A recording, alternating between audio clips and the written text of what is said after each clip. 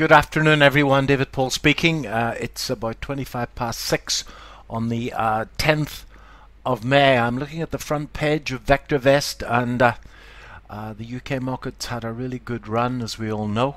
On VectorVest, the short-term trend is up, and the longer-term underlying trend is up as well. And as you can see, our measure of the trend is little pointers firmly in the green, and VectorVest advocates buying safe undervalued stocks that are rising in price at this time.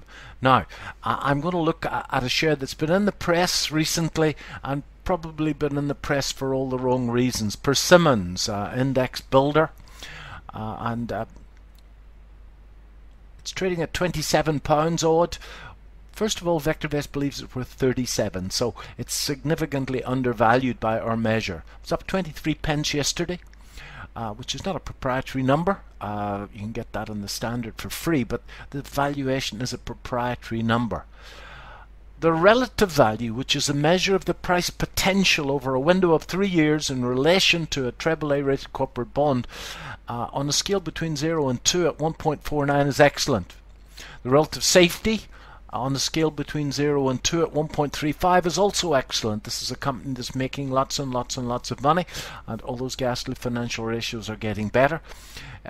Relative timing at 1.29 is saying the trend is strong, and it's got a very strong master indicator VST at 1.37. It's on a buy recommendation with a stop loss at £25. So everything on the VectorVest metrics looking really good. So let's look at the chart. So here's the chart. Now, chart looks really cool to me. First of all, it's my standard layout. Green is the VectorVest valuation. This blue line study is earnings per share, and as we can see, earnings per share over the last 2.5 years growing strongly. That's the Brexit vote when we thought the world was going to fall apart, and as you can see, red here meant run for cover, and our first buy signal in VectorVest came in at under £20, and that buy signal, apart from a few periods where it was on a hold means hold, sweat it out, and it's been on a hold or a buy ever since, so a very good timing signal. But I think what's more important is what's going to happen next. It's pushing up the page. It's on a buy recommendation now. I like the look of this little flag formation, and it's broken from the flag. Clearly it's got to get through these old highs. From this low, I'm counting one wave, a second wave, a third wave, a fourth wave, and a fifth wave. So I believe that we're moving into the fifth wave up.